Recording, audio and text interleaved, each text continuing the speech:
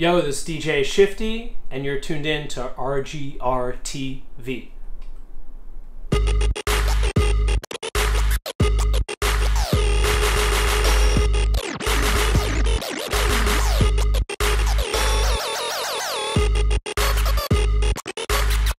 So, how do you feel about the turntablism scene currently, and how it has progressed throughout the years? I think the turntablism scene is doing well. There are more routine videos on the internet now than I've ever seen before, and with things like Instagram and like the portablist kind of movement, I feel like there's never been more scratching. Just like, I mean, I'm biased because I follow a lot of DJs, but I feel like there are just so many videos, so people are exposed to it way more easily than they would have been, before like whatever Instagram. And yeah, I think it's doing well. It's just, I think with the portablist thing and just like digital DJing, it's way more accessible now for more people than ever before.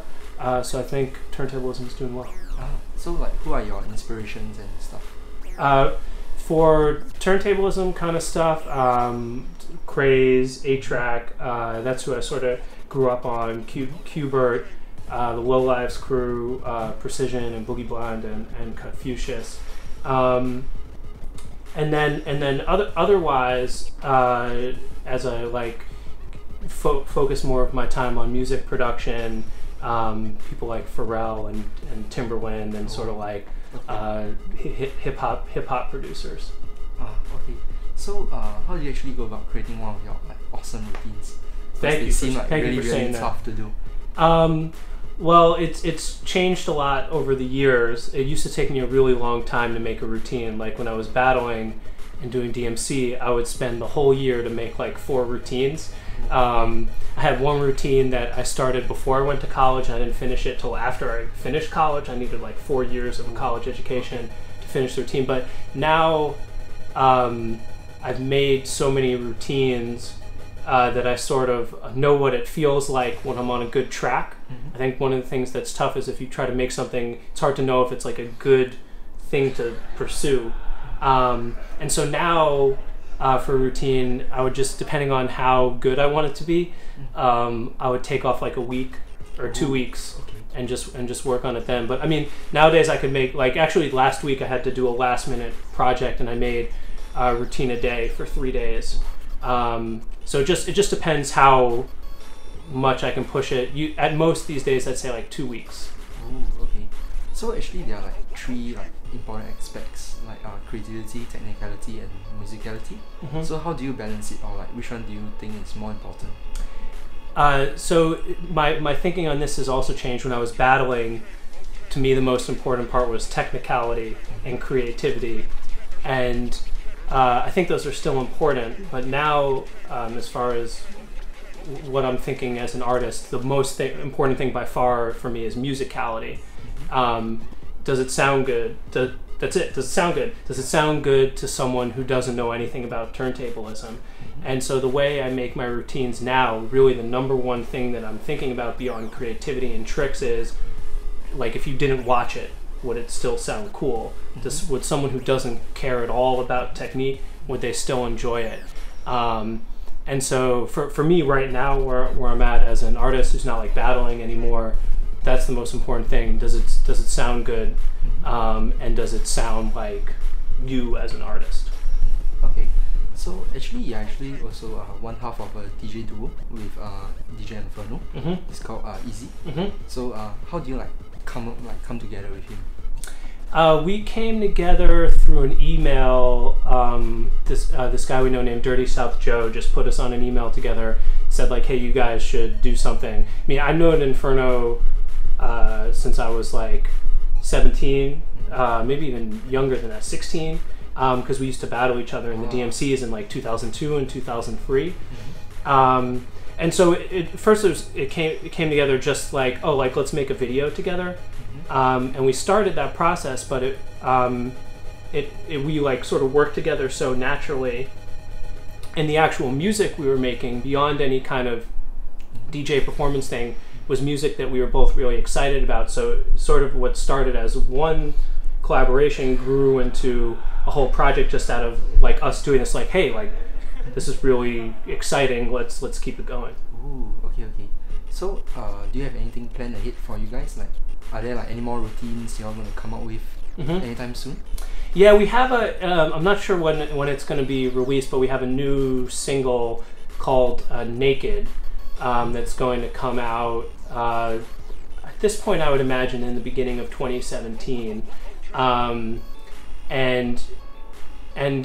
right now it's sort of a music first kind of approach where we make the songs, and our focus right now is more on just like making good songs. So that'll be the next thing that comes out. This track called "Naked" featuring Amir, which is all about getting naked. Okay. So you're actually also part of you're actually the founder of a record label, Hot Mom USA. That's true. So how do you actually like go about naming your record label? Are you like into like hot moms and stuff? Yeah. So it's sort of like an unfortunate name in some senses, in that like personally I'm not like like misogynist or anything like that. It started with me and my friend Alex. We had a track together, and we just like, the track was like a really wacky track, and so there wasn't really a good label for it. So we made the label to just sort of be a wacky label, like a silly label. And the idea behind the name was just to like make the most ridiculous name that we could think of. So a name that just like if you hear Hot Mom USA, you're not going to be like, oh, okay, you'll have maybe some kind of reaction to it. So that, yeah, it was just sort of like to make an in-your-face kind of name. Okay. And I'd say now it's sort of like more about like just like the name is more about like owning whatever you're about.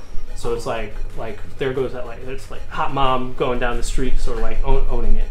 But Hot Mom USA, that's the label. So maybe you could tell me more about your record label, like what it does and stuff. Yeah, so we've been around 4 years, maybe 4 years actually, and it's really about trying to find unique personalities in different scenes. So people who are making like cool grime music, people who are making cool club music, cool footwork music, and just trying to find people who are really just like unique characters and are part of scenes wherever they're from. And then more recently starting to combine that with sort of a more kind of like crossover-y, accessible kind of outlook of trying to put out like hip-hop songs that still fit our sort of weird vibe, or R&B songs that still kind of fit our weird vibe, or even sort of like more festival kind of tracks, which we wouldn't have done before, but like finding people who can do it in like in a cool way. So that's what it's been about, always been about, kind of like finding just like different sort of unique personalities in their scenes. If you were to like want to collab with any artist out there, or singer or DJ out there in the world, who would you want to collab with? Kanye. I want to get in his world and get weird. The famous song, is it? Yeah, yeah, that particular Kanye. The Kanye is famous. Yeah. So, do you have any like advice for aspiring turntablists or DJs out there? Most important thing is to work crazy hard and practice crazy hard and try to practice in a way that you're always doing stuff where you sound bad and you feel bad. And I think it also really helps to be around people who are going to tell you that you're whack. People who are like, no, like that routine you made, nah, it sucks. I think that's really to obviously work hard, but to have people around you who can tell you the sort of like the truth about what you're doing is really important. And then the final thing is just trying to be original and put your own stamp on things, and like have your own kind of sound, both in terms of technique and the music that you use. But step one is just working crazy hard and training your body hours after hours and I recommend like a very small room. If you can get in a very little room with no windows you should just like try to be in that room as much as possible.